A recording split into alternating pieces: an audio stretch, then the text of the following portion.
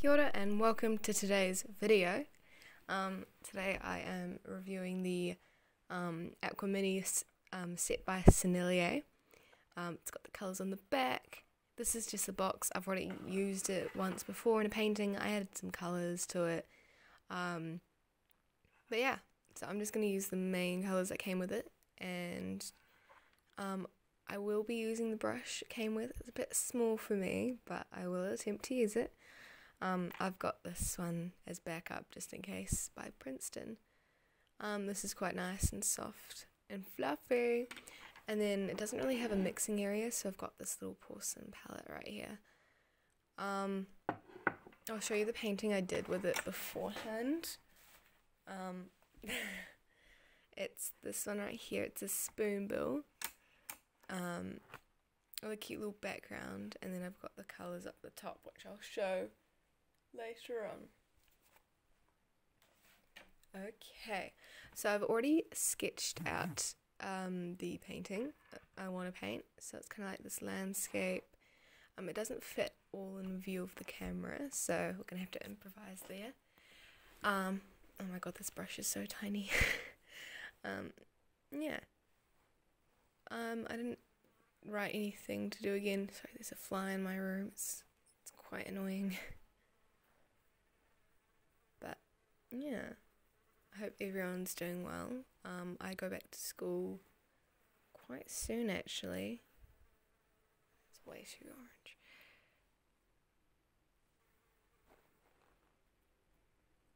And yeah, I'm not looking forward to going back to school. I've got a lot of stuff to do and not much time to do it because I've got the actual exams coming up, and I haven't studied during the holidays because I've just been enjoying them, and yeah, they're creeping up. Anyway, this palette, I bought it ages ago because I want to try as many different professional sets as I can to see what brand I actually enjoy using and what works well for me. This photo I took, well, my sister took for me. Oh, no, I might have taken this one while we were driving to Rotorua. This is by National Parks. This is the mountain back here. And these are power poles just kind of going through the landscape. They go on for ages and they're huge power poles. This is along the State Highway 1. And yeah, it was quite a nice photo because I've got the sign, which is just something else to look at, which is always nice. This paintbrush is way more smaller than I'd usually go for. But that's okay. This is in the same Winsor & Newton book that I've used before, and this is actually the same tape from the other video, which is actually on the other side of this painting. I've used a red uni ball pen to outline this. The uni ball are just my go-to pens at the moment, just because of how good they are. And I really enjoy just using them. My phone's on quite low storage, so I'm just hoping it doesn't run out in the middle of the video. That'd be so bad. I might just let that fly out and open the window. Just give me a second. Okay, the fly's gone. It's left the building, and hopefully it doesn't come back.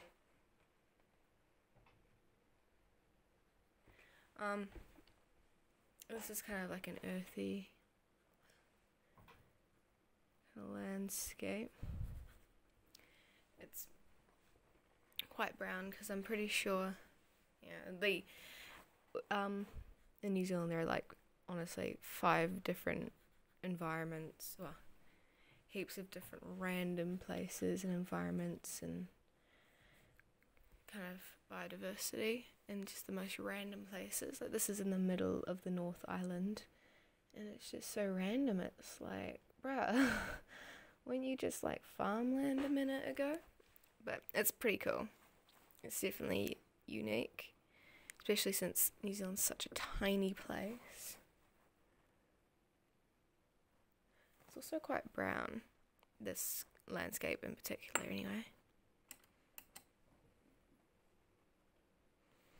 This is much more of a green brown than I was going for.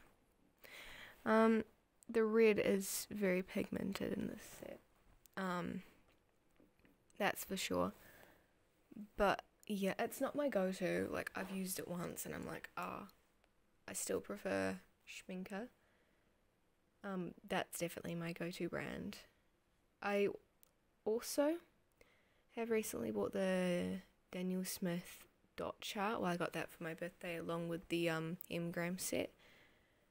And so I was thinking of maybe swatching them on some cotton paper, because on the dot chart they're not very well executed, especially like with granulation, which I was looking for. I couldn't really tell if they were granulating or not. I think it's the paper's fault, so I'm gonna re-swatch them out on some paper like this one, except the bigger book. Excuse the aeroplane.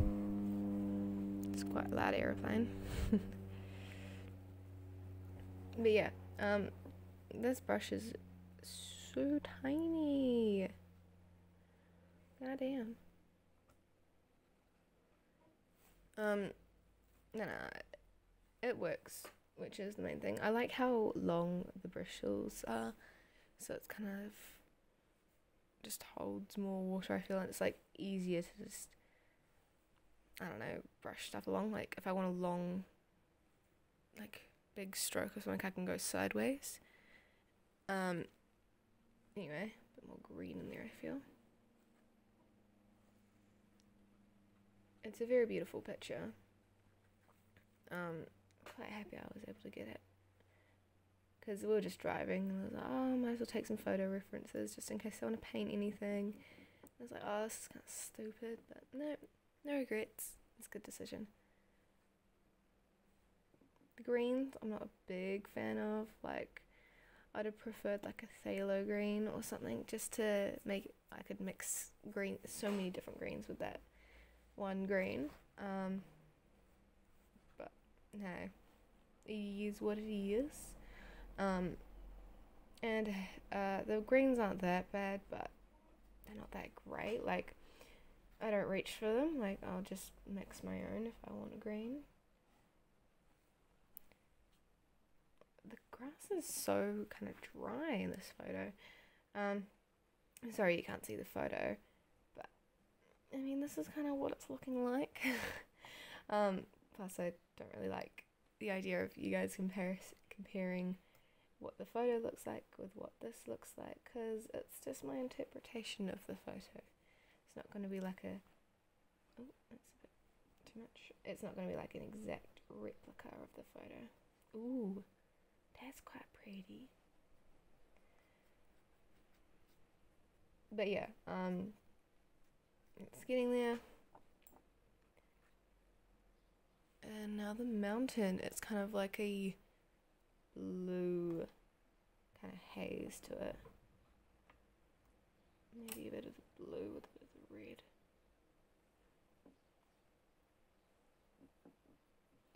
Yeah, that looks alright. Maybe that was a bit too much red. There we go. I keep touching the paint with my palm. And so now I've got like half the paint on my hand. That's okay. We don't need to talk about that. It's mainly the green and the brown. But it's getting there.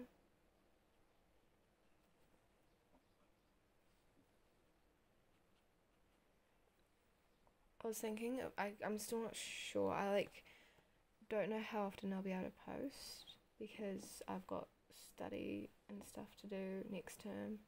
It'll be very full on, so I was thinking probably around Christmas time, around work and everything, but we'll have to see how it goes. And instead of doing product reviews, because I don't have, it looks like I've got a lot of paint, but I mean, I do have more than you need, but I don't have infinite, and it is expensive, and I just wanted to buy this paint to see if I enjoy the brand. And buying mini sets and small sets that you're like, oh, no, I don't like this, or like, oh yeah, this is really good, I might have to buy more. It's quite good.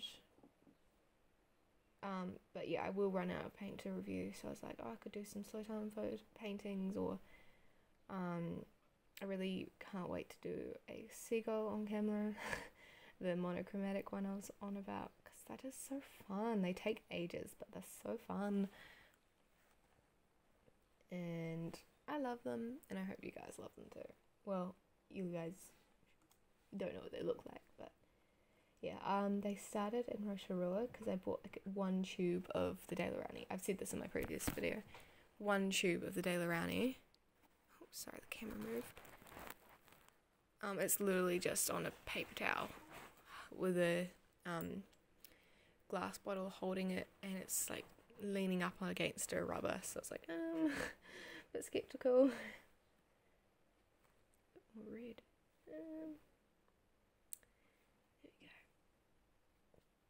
Yeah, I don't know where my parents are at the moment, so I'm like just hoping they don't come home randomly and just interrupt this. They might. They have.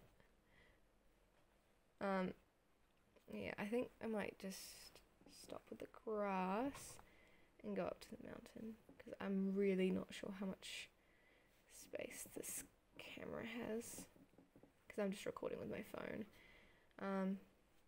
But yeah, there's kind of the grassland. The mountain has that same colour up there, that kind of purpley blue.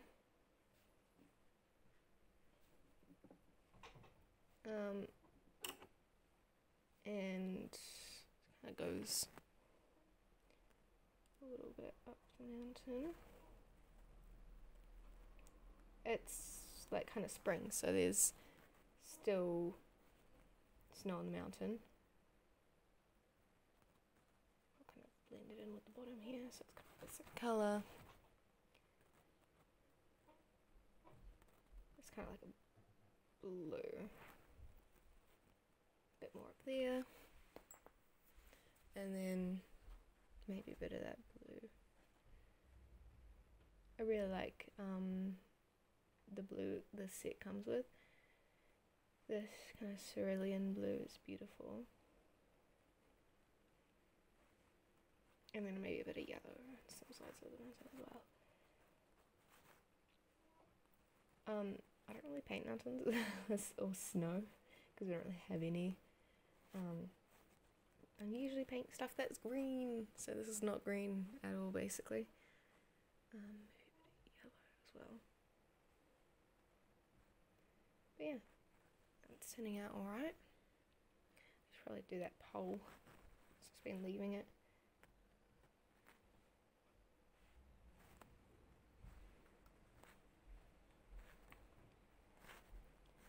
And then a bit of that. Payne's grey,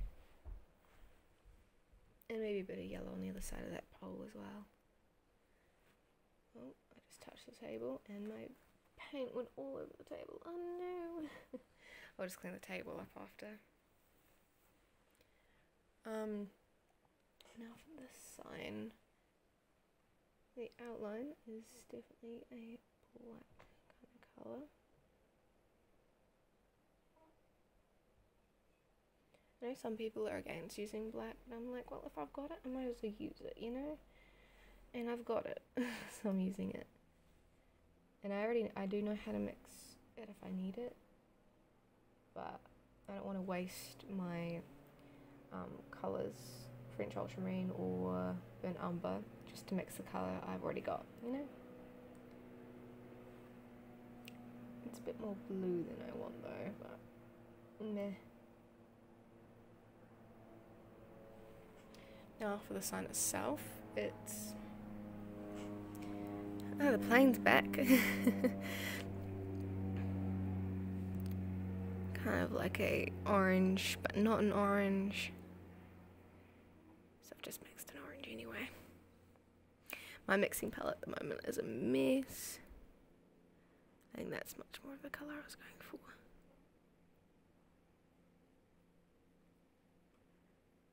paint over that later. And then the Wind Frosty bit's also the same kind of colour.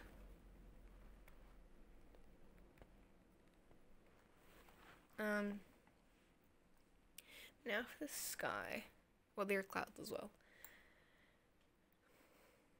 Got kind of a bit of that cerulean and the French ultramarine. Mix them together and you get like a sky colour. That's cloud. And then the cloud. Sky up here.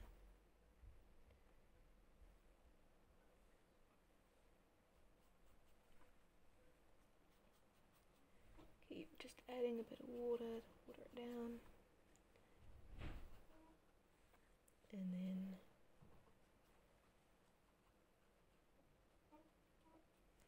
it's beautiful blue. Like, I love the blues in the set, and the red. The red's very, very vibrant. And I am enjoying using it, which I think is the main thing. It's a bit of fun. Like, I don't reach for it that much. Like, I've got palettes that I want to finish off before I just use my other stuff. But they're very close to being finished. And then I've got another one. Like, I've bought a palette for like $3. And I filled it with some of my professional paint. And I'm like, well, I filled it up, might as well use it, you know? But yeah, so that's kind of the sky. And then those things that aren't coloured in are clouds. What? Just gonna water down this grey I've already got. Like, yeah, stick like that. A bit more over here. A bit more up here. Usually I don't outline it, and that's probably my mistake here, is that I outlined the clouds. I didn't outline them well, I just like roughly put some lines around. I was like, oh, there's kind of where clouds are. A bit more down here. Maybe a bit of French ultramarine. It's a bit too much. And maybe a bit of the yellow. Oh, too much yellow.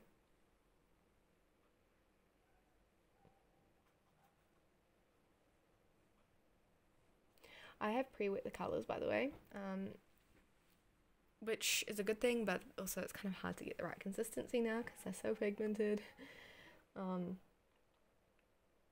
But yeah, it just makes them very vibrant and stunning and easy to use. Like, yeah, they're just so much easier to use, which is the reason I re-wet them.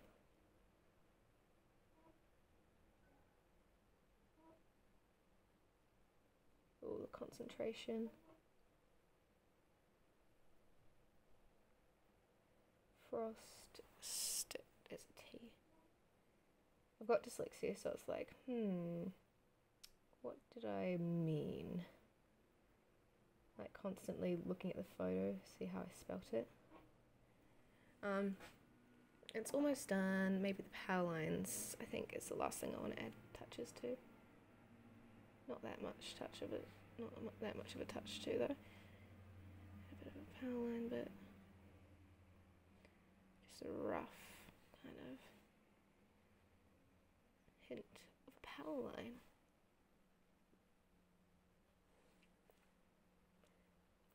Look at that, and then go over there somewhere. I think that's a great place to end the video. Yeah. Thank you for watching. This is the finished result. It's not dry, but I don't mind. I'll quickly show you the colour swatches I did the other day in my A4 book, and then I'll end the video there. Oh, there's the rubber. So I've got primary yellow, French viridium, cerulean blue, French ultramarine, Payne's grey, burnt umber, sap green, and halo green light. Thank you all for watching, and see you in the next one. Have a great day. Bye.